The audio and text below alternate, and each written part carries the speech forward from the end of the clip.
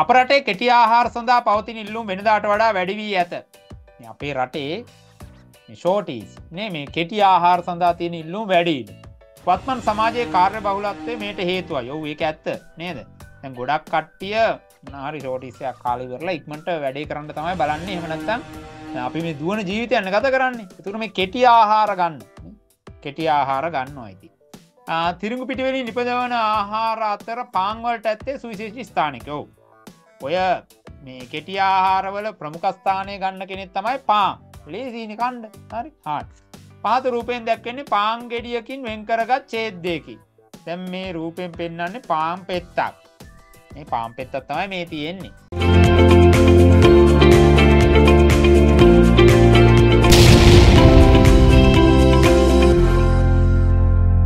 පාන් තීරුවේ ඉහළ කොටස කළු පාට වීමෙන් පෙනී යන්නේ පාන් වල. මේ කළු පාට වෙලා තියෙන එකෙන් පේන්නේ පාන් වල නම් මූලද්‍රව්‍ය අඩංගු වන බවයි. මොකද මූලද්‍රව්‍යයක් තියෙනවා. පුතේ කළු පාටයි කියන්නේ දැන් ඔයා දැකලා තියෙනවා පාන් ගෙඩි වල නිකන් සමහර පාන් ගෙඩි වල දැන් නම් ඒක ගොඩක් අඩුයි. ඉස්සර ගොඩක් තිබ්බනේ. කළු වෙලා ගිහිල්ලා තියෙනවා. ඉතින් කළු වුණා කියලා කියන්නේ අඟුරු වගේනේ. ඒතර අඟුරු වල තියෙන්නේ මොකද්ද මූලද්‍රව්‍ය? කාබන්. නේ? එහෙනම් පුතේ කාබන් නම් මූලද්‍රව්‍ය අඩංගු වන බව. දැන් පාන් කෑල්ලක් අරගෙන වතුරේ දිය කරලා අයඩින් ද්‍රාවණය ස්වල්පයක් මිශ්‍ර කරලා අපි මොකක් හරි පාටකට ගන්නවලු. දැන් මොනවාද පාන් වල තියෙන්නේ? ඒක තේරුම් ගන්න. පිෂ්ඨය. පාන් වල තියෙන පිෂ්ඨය. ඒතර පිෂ්ඨය හඳුනා ගන්න පාවිච්චි කරන්නේ අයඩින්. පිෂ්ඨය අයඩින් මොන පාට කරනවද? දැන් අයඩින් පුතේ කහදුමුරු පාටයිනේ. අයඩින් කහදුමුරු පාටයි. කහදුමුරු පාට අයඩින් පිෂ්ඨය හමුවේ මොනවාද එන වර්ණය වෙන්නේ? නිල් දම් පැහැයට හැරෙන. නිල් දම් පැහැයට හැරෙන. එහෙනම් මේ පිෂ්ඨ පරීක්ෂාව අහන්න. පිෂ්ඨ පරීක්ෂාව අහන්න. එහෙනම් ඔන්න නිල් දම් පැහැයට හැරෙන. මෙම ද්‍රාවණය සඳහන් කළ වර්ණයට හැරීමෙන් තිරුඟු පිටිවල ඒ කියන්නේ අයඩින් නිල්දම් පැහැයක් එනවා කියන එකේ අදහස තිරුඟු පිටිවල මොනවා තියෙනවා කියලා. පිෂ්ඨය තියෙනවා කියලා. පිෂ්ඨය තියෙනවා කියන එකනේ අදහස් වෙන්නේ පුතේ. එහෙනම් පිෂ්ඨය ඇති බව සනාථ වේ. පිෂ්ඨය ඇති බව සනාථ වේ. ඔන්න ඔයා නොදන්න කාරණයක් නිකම් මතක තියාගන්න. විභාගෙට නම් අහන්නේ නැහැ. ඒ උනාට මතක තියාගන්න පුතේ මේ තිරුඟු පිටිවල තියෙනවා ප්‍රෝටීනයක්. ඒ ප්‍රෝටීනේ නම තමයි ග්ලූටන්. මොනට? ග්ලූටන්. ග්ලූටන් කියලා ප්‍රෝටීනයක් තියෙනවා තිරුඟු පිටිවල. ඒක නිකම් මතක තියාගන්න. ජීවීන් තුල සිදුවන ජෛව රසායනික ප්‍රතික්‍රියාවල ශීඝ්‍රතාවය වැඩි කිරීමට ජීවීන් තුල නිපදවන ප්‍රෝටීනය.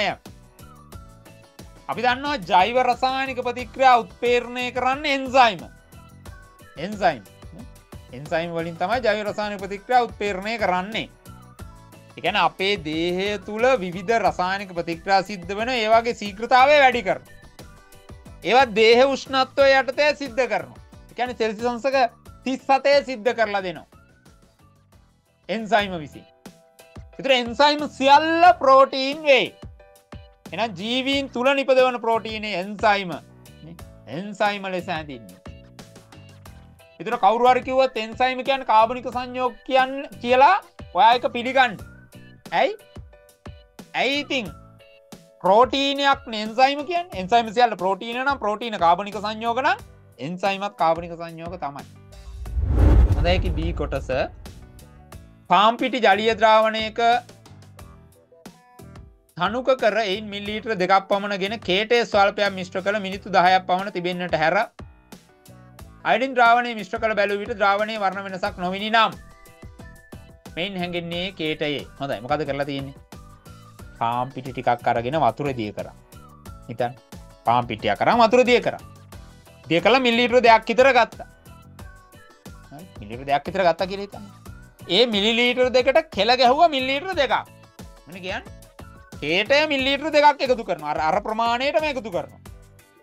හරි මිලිලීටර 2ක් එකතු කරලා මිනිත්තු 10ක් තියෙන්න තියලා ඒකට අයඩින් දාලා බැලුවම වර්ණ වෙනසක් සිද්ධ වෙලා නැහැ. වර්ණ වෙනසක් සිද්ධ වෙලා නැහැ. ඒකෙන් හැඟෙන්නේ කේටේ මොනවා තියනවද කියලා.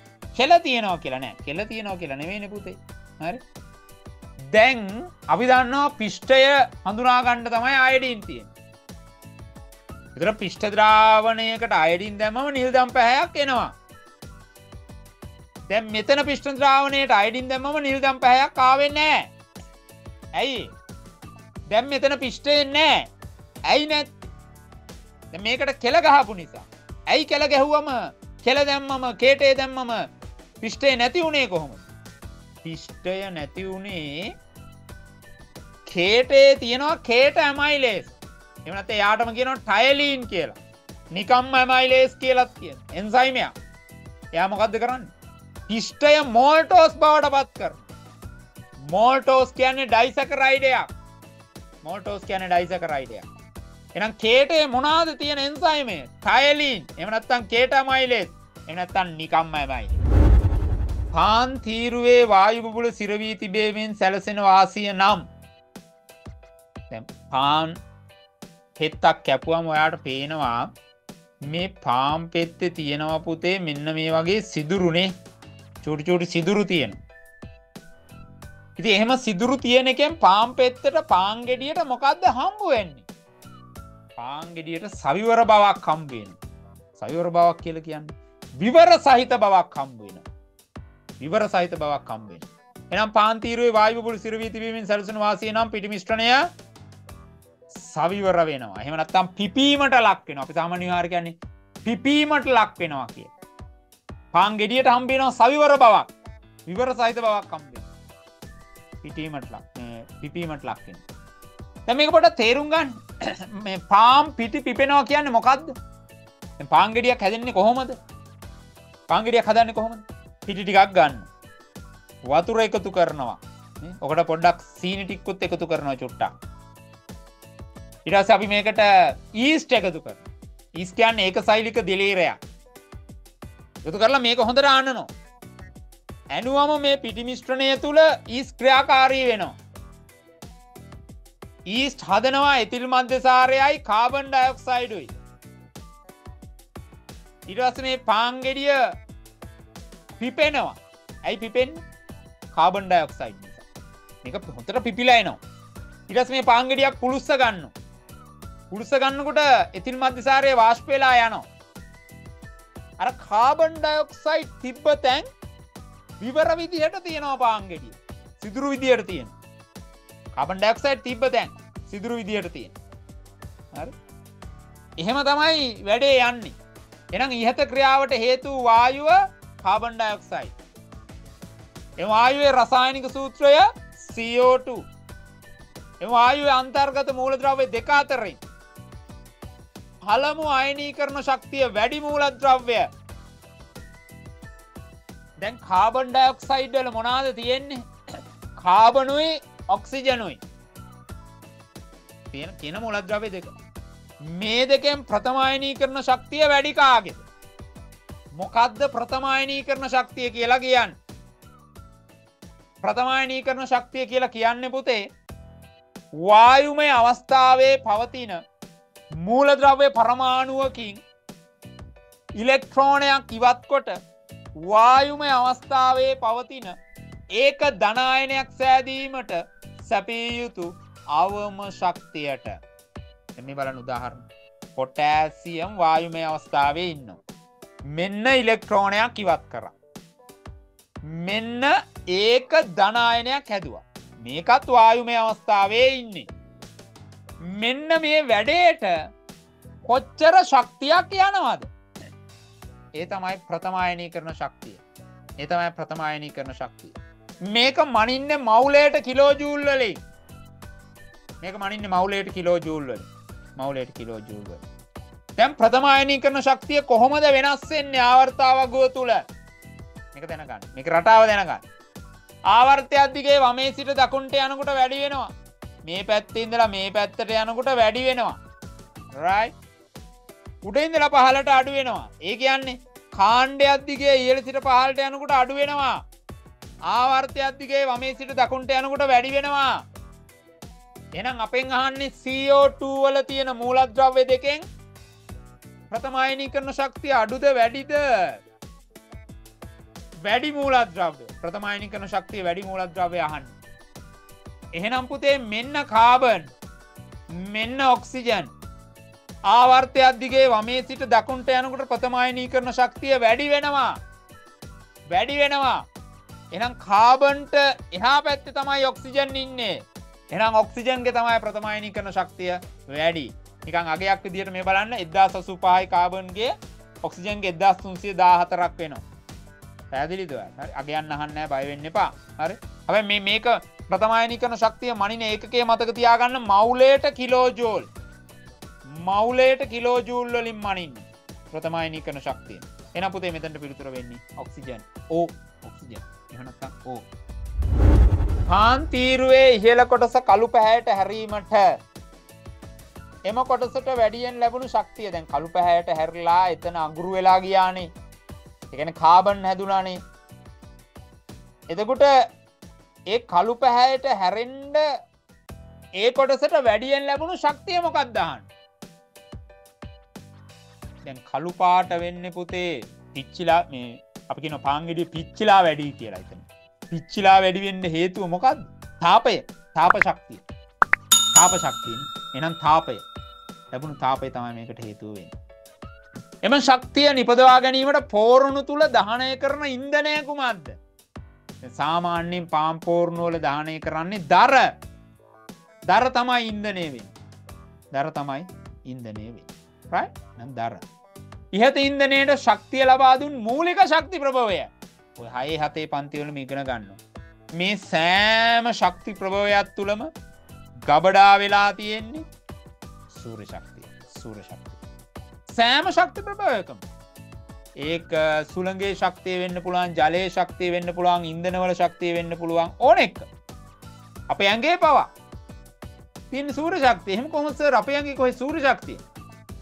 ඇයි ඔයා විෂම්පෝෂියෙක්නේ. ඔයා ශාක හදලා දුන්න ආහාර මත ඍජුවම හෝ වක්‍රව යපුණානේ. ඉතින් ශාක ආහාර හදන්න යොදාගත්ත ශක්තිය මොකද්ද? සූර්ය ශක්තියනේ. හරින කතන්දරේ. හරි. එහෙනම් ඔයාගේ ඇඟේ දුවන්නේ සූර්ය ශක්තිය තමයි. හරි. මූලික ශක්ති ප්‍රභවයේ සිට එම ශක්තිය පොළොවට ළඟා වන තරංග වර්ගය. පුතේ මේක දැනගන්න තාම අපි තරංග පාඩම කරේ නැහැ. හරි. හැබැයි දැනගන්න. මේ සූර්යාගේ ඉඳලා පෘථුවියට ශක්තිය එන්නේ එහෙම නැත්නම් තාප ශක්තිය එන්නේ අදෝරක්ත තරංග විදියට. අදෝරක්ත තරංග විදියට එන්නේ. අදෝරක්ත තරංග විදියට එන්නේ. මතක තියාගන්න. අදෝරක්ත තරංග ගැන අපි කතා කරනවා විද්‍යුත් චුම්බක තරංග යටතේ. එතකොට අපි ලොකුවට සාකච්ඡා කරමු තරංග පාඩමේදී. දැන්ට නිකන් මතක තියාගන්න අදෝරක්ත තරංග විදියට තමයි එන්නේ.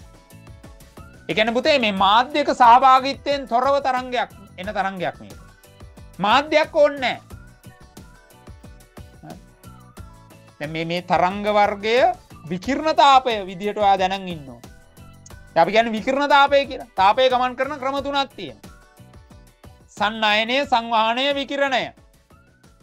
සන්නයනය කියන්නේ ඝන ද්‍රවය තුලින් තාපය යන ක්‍රමය.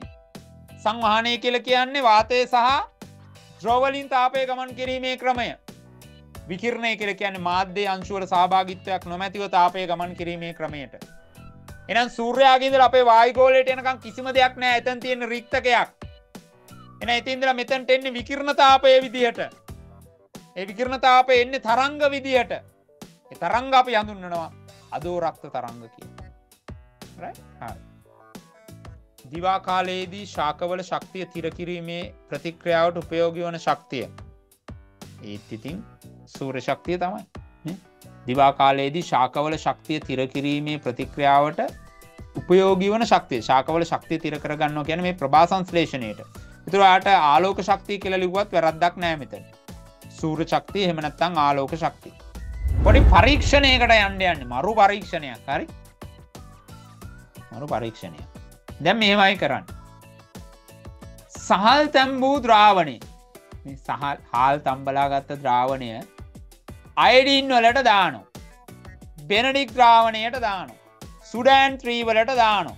සෝඩියම් ක්ලෝරයිඩුයි සෝඩියම් හයිඩ්‍රොක්සයිඩුයි කොපර් සල්ෆේට් වලටයි දානවා. කොපර් සල්ෆේට් හරි. CuSO4 මෙතන CuSO4 හරි. CuSO4 හරි. කොපර් සල්ෆේට් වලට දානවා. මේකට දානවා. හරි.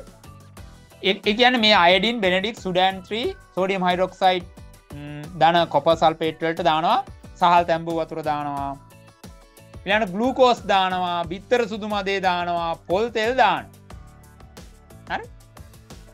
ඒ කියන්නේ දැන් සහල් තැඹු වතුර ටිකක් අරගෙන අයඩින් වලට දානවා, බෙන්ඩික් වලට දානවා, සුඩෑන් 3 වලට දානවා, සෝඩියම් හයිඩ්‍රොක්සයිඩ් දාන කොපර් සල්ෆේට් වලට දානවා. ග්ලූකෝස් ද්‍රාවණයක් අරගෙන අයඩින් වලට, බෙන්ඩික් වලට, සුඩෑන් 3 වලට, සෝඩියම් හයිඩ්‍රොක්සයිඩ් දාන කොපර් සල්ෆේට් වලට දානවා. ඔහොමම බිත්තර සුදු මදෙත් දානවා, පොල් තෙලුත් දානවා. අපි යම් ප්‍රශ්න. ප්‍රතිකාරක එකතු කළ විට වර්ණ වෙනසක් දැකිය හැකි පරීක්ෂණ නලවල අක්ෂර තෝරා ලියන්න. දැන් සහල් තැඹු වතුර කියපු ගමන් එතන තියෙන්නේ මොනවාද කියලා ඔලුවට එන්න ඕන. පිෂ්ඨයනේ. එහෙනම් පිෂ්ඨය හඳුනාගන්නේ මොකෙන්ද? අයඩීන් වලින්. කහ දුඹුරු පාට අයඩීන් නිල්දම් පැහැයක් ලබා දෙනවා. එහෙනම් අපෙන් අහන්නේ වර්ණ විපර්යාසයක් දෙන එකක් නේ. දෙනේවනේ. එහෙනම් මෙන්න මේ සහල් තැඹු වතුර අයඩින් ද්‍රාවණයට. ඒ කියන්නේ මේ ඒට ඒ කියන පරීක්ෂණ නලයට.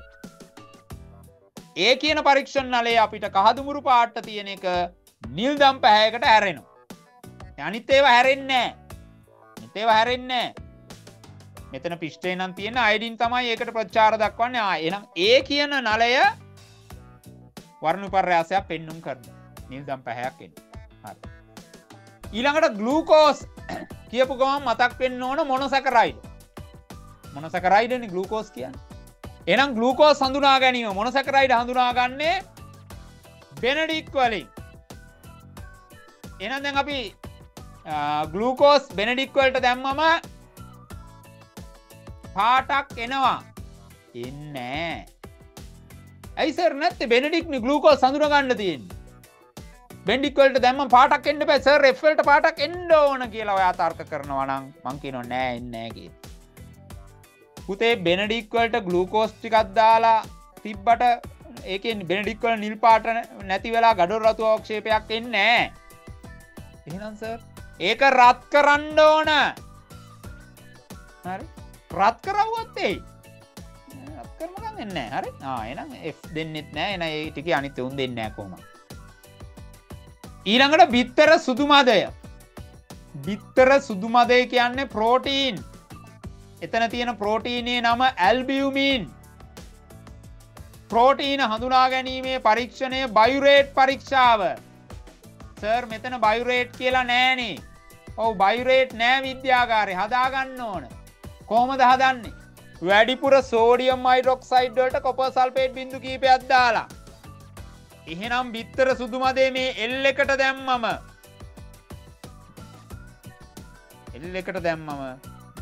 අර නිකන් වයලට් කලර් එකක් නැත්තම් අපි කොහොමද කියන්නේ නිල්දම් පැහැයක් වගේ නිකන් නිල්දම් පැහැයක් නෙවෙයි රෝස පාටක් වගේ පාටක් එන්නේ හරි L එක කොහොම හරි L එක වර්ණ විපර්යාසයක් දෙනවා L එක වර්ණ විපර්යාසයක් දෙනවා පොල් තෙල් කියපු ගමන් මතක් වෙන්න ඕන ඉතින් ලිපිඩ හඳුනා ගන්න පාවිච්චි කරන්නේ සුඩෑන් 3 රතු පාට ස්තරයක් තෙල් තට්ටුව මත උඩ හැදෙනවා චූටි චූටි මේද රතු පාට මේද ගෝලිකා තියෙනවා එහෙනම් P කියන එක වර්ණ විපර්යාසයක් පෙන්눔 කරනවා P එහෙනම් දැන් අපි වෙන් කර ගන්නවා ALP වර්ණ විපර්යාසයක් දෙන කට්ටිය හොඳයි ඊළඟට F පරීක්ෂණ නලයේ වර්ණ වෙනසක් ඇති කිරීම නම් සිදු කළ යුතු දේ F කියලා කියන්නේ බෙනඩික් ද්‍රාවණය. ඒකට ග්ලූකෝස් දැම්මම වර්ණ විපර්යාසයක් වෙන්නේ නැහැ. හැබැයි ඒක රත් කරවුවොත් ඉන්න වර්ණ විපර්යාසයක් එනවා. හරි? එහෙනම් රත් කිරීම කරන්න ඕන අපි. F පරීක්ෂණ නලය ග්ලූකෝස් දාලා රත් කරන්න. බිත්තර සුදු මදේ අඩංගු ප්‍රෝටීනය ඇල්බියුමින්. මතකද තියන්න? ඇල්බියුමින් එක මතක තියෙන්න ඕන. ඇල්බියුමින්. මොනොසැකරයිඩ් වර්ග 3ක් තියෙනවා. මතකද? ග්ලූකෝස්, ෆ්‍රුක්ටෝස්, ගැලැක්ටෝස්. ග්ලූකෝස්, ෆ්‍රුක්ටෝස්, ගැලැක්ටෝස්. මේ තමයි මොනොසැකරයිඩ් වර්ග 3. හරි. ඩයිසැකරයිඩ්ත් 3ක් තියෙනවා. මෝල්ටෝස්, ලැක්ටෝස්, සුක්‍රෝස්. පොලිසැකරයිඩ්ත් 3ක් තියෙනවා. පිෂ්ඨය ග්ලයිකෝජන්, සෙලියුලෝස් ඔක්කොම උදාහරණ 9ක් තියෙනවා. මතක තියෙනවා. හරි. පැණි රසක් නොදක්වන මොනොසැකරයිඩේ කුමක්ද? පැණි රසක් නොදක්වන. පැන් රසක් නැහැ. මොනොසැකරයිඩ්. දැන් මොනොසැකරයිඩ් පොදුවේ පැන් රසයිනේ පුතේ. පැන් රසෙන් අධිකතම සීනි වර්ගයත් මොනොසැකරයිඩයක්. ඒ තමයි ෆ්‍රුක්ටෝස්. හැබැයි වැඩේ කියන්නේ එක මොනොසැකරයිඩයක් පැන් රස නැහැ. කවුද? කෙනා. ගැලැක්ටෝස්. ගැලැක්ටෝස් පැන් රස නැහැ. ඩයිසැකරයිඩයක් තියෙනවා යා පැන් රසත් නැහැ. කවුද? ලැක්ටෝස්. ඩයිසැකරයිඩයක් ලැක්ටෝස්. පැන් රස නැහැ. පොලිසැකරයිඩ් කොහොමත් පැන් රස නැහැ එකක්වත්. පොලිසැකරයිඩ් එකක්වත් පැන් රස නැහැ. ඒවත් මතක තියාගන්න. මොනොසැකරයිඩ් දෙකක් එකතු වීමෙන් සෑදෙන සුක්‍රෝස් අණුවක් සෑදෙන ආකාරය. දැන් ඩයිසැකරයිඩ් කියලා කියන්නේ ඩයි කියලා කියන්නේ දෙකනේ. ඒ කියන්නේ මොනොසැකරයිඩ් අණු දෙකක් එකට එකතු වෙලා හැදෙන්නේ. ඩයිසැකරයිඩ්. දැන් සුක්‍රෝස් කියන්නේ ඩයිසැකරයිඩයක්. කවුද එකතු වෙන මොනොසැකරයිඩ් දෙක? ග්ලූකෝස් අණු දෙකක්. sorry. ග්ලූකෝස් සහ ෆ්‍රුක්ටෝස් තමයි සුක්‍රෝස් නිෂ්පාදනය කරන්නේ. සුක්‍රෝස් නිෂ්පාදනය කරන්නේ. ග්ලූකෝසුයි ෆ්‍රුක්ටෝසුයි එකතු වෙලා සුක්‍රෝස් හැදෙනවා. ඉතුරු දෙන්න ග්ලූකෝස් දෙකක් එකතු වෙලා, ඒ කියන්නේ ග්ලූකෝස් අණු දෙකක් එකතු වෙලා මෝල්ටෝස් හැදෙනවා. ගැලැක්ටෝස් අණුවකුයි ග්ලූකෝස් අණුවකුයි එකතු වෙලා තමයි ලැක්ටෝස් හැදෙන්නේ. ඒකත් මතක තියාගන්න. අනිත් එක දැන් මේ ඩයිසැකරයිඩ් ජල විච්ඡේදනය කරන්න පුළුවන්. ඒ කියන්නේ ඩයිසැකරයිඩයකට ජල අණුවක් එකතු කරලා මොනොසැකරයිඩ් අණු දෙක හදා ගන්නවා.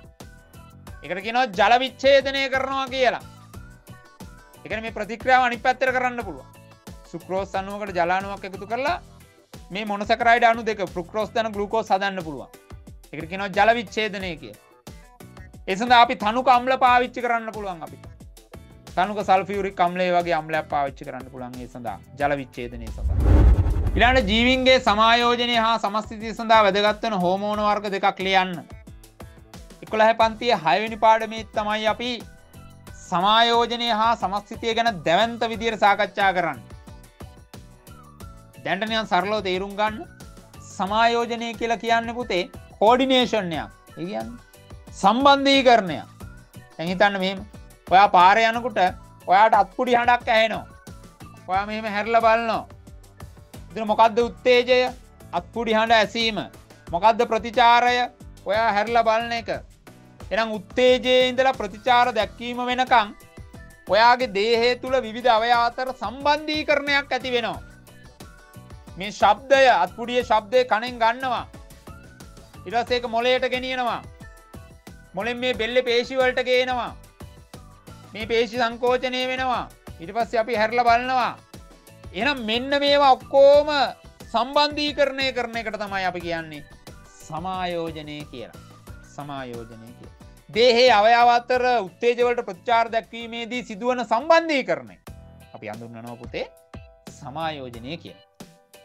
සමස්ථිතිය කියන්නේ මේ අපේ දේහයේ අභ්‍යන්තර පරිසරය නියතව තියාගන්න එකට. අපේ දේහයේ අභ්‍යන්තර පරිසරය නියතව තියාගන්න.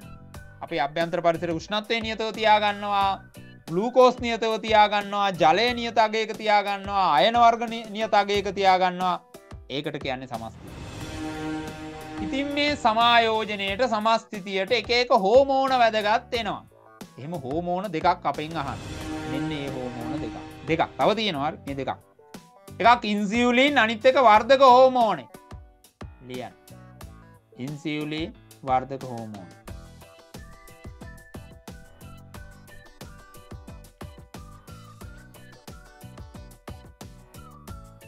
හරි. අපි දන්නවා ලිපිඩවල තැනුම් ඒකකය. ලිපිඩවල තැනුම් ඒකකය. මේද අම්ල හා ග්ලිසරෝල්. ලිපිඩවල තැනුම් ඒකකය තමයි මේද අම්ල හා ග්ලිසරෝල්. එතකොට දැන් මේද අම්ල ಜಾති දෙකක් තියෙනවා. ඒ තමයි සංතෘප්ත මේද අම්ලයි අසන්තෘප්ත මේද අම්ලයි. සංතෘප්ත මේද අම්ල තියෙනවා අසන්තෘප්ත මේද අම්ල තියෙනවා. එතකොට සංතෘප්ත මේද අම්ල වලින් නිර්මාණය කරනවා බටර්. හරි. නිදසුන් දාන්න කියන්නේ. බටර් කියලා කියන්නේ මෙහෙම ගන්නම්කෝ. ඒ කියන්නේ අපි දන්නවා ලිපිඩ ආකාර දෙකක් තියෙනවා. එකක් ලිපිඩ ඝන විදියට තියෙනවා. එතකොට අපි කියනවා මේදය කියලා. අනිත් එක ලිපිඩ ද්‍රව විදියට තියෙනවා. එතකොට අපි කියන්නේ තෙල් කියලා. දැන් මේ දෙක වෙන් වෙන්නේ කොහොමද? මේ දෙක වෙනම හැදෙන්නේ කොහොමද? ඝන වෙලා ද්‍රව වෙලා හැදෙන්නේ. අර ලිපිඩේ ගොඩනගනකොට සංතෘප්ත මේද අම්ල තිබ්බොත් රයිට් ඒක ඝන. මේදය. ලිපිඩේ ගොඩනගන්න අසන්තෘප්ත මේද අම්ල දායක වුණා. රයිට් ඒක තෙල්. එහෙම නැත්නම් ද්‍රව අවස්ථාවේ තියෙනවා. තෙල් එහෙම නැත්නම් ද්‍රව අවස්ථාවේ තියෙනවා. දැන් උදාහරණ මෙතන අහන්නේ නම් සංතෘප්ත මේද අම්ලයකට උදාහරණයක් අපිට බටර් ගන්න පුළුවන්. අසන්තෘප්ත මේද අම්ලයකට උදාහරණයක් පොල් තෙල් ගන්න පුළුවන්.